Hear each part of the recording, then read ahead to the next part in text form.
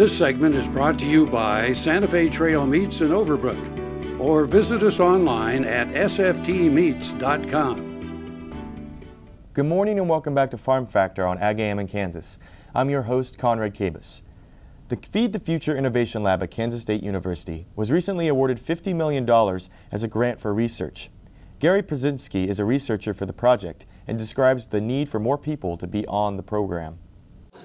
We do have a fair amount of staffing that we have to do to get the lab up and running. Dr. Prasad is the director. I would say with absolute certainty that if it weren't for his reputation with USAID and his international work, we never would have received this grant. Then we'll be hiring additional personnel. Some will be based here at Kansas State.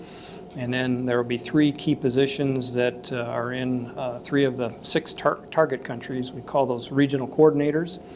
And they will be people who will interact with the researchers who are doing the projects and helping to ensure the projects are successful.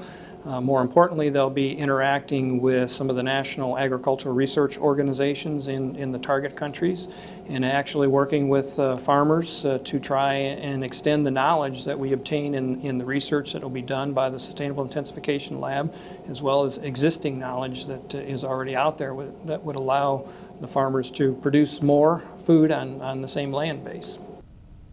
A big concern is food spoilage.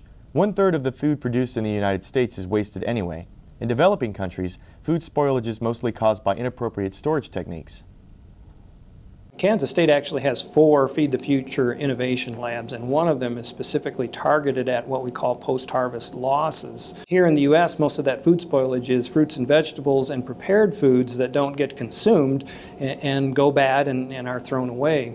That's also true in developing countries, but in addition, they don't have the means to store staple crops such as corn grain, sorghum, rice, wheat, because it'll mold or get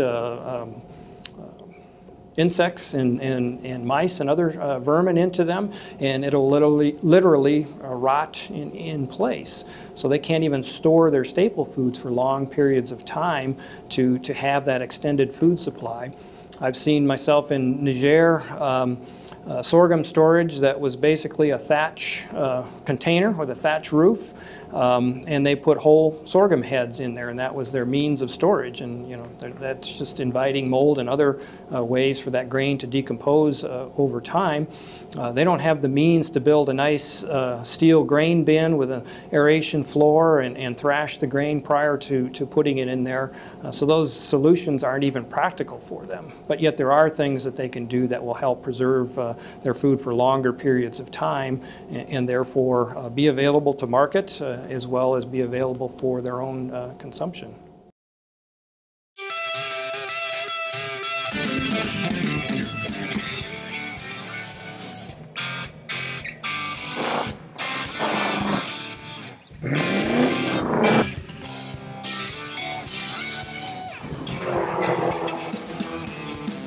This is the fast track to more jobs and America's energy independence. Advanced performance is here, now. Biodiesel, America's advanced biofuel.